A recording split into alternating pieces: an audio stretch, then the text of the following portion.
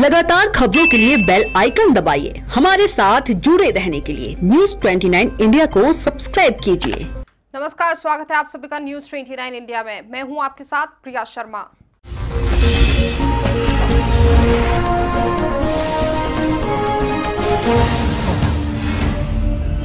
इंदौर से लगातार ठीक होकर घर लौटने वाले मरीजों की खबरें आ रही है। इंदौर में इलाज के दौरान 2 थाना प्रभारियों द्वारा अपनी जान गंवा देने के बाद इंदौर के खजराना थाना प्रभारी संतोष सिंह यादव स्वस्थ होकर आज घर लौटे।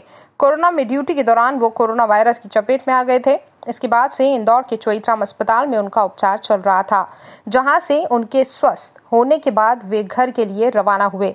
इस मौके पर थाना प्रभारी ने कहा कि वह सभी शुभचिंतकों, खासकर अस्पताल स्टाफ का शुक्रिया अदा करते हैं। Bureau report, news 29 India.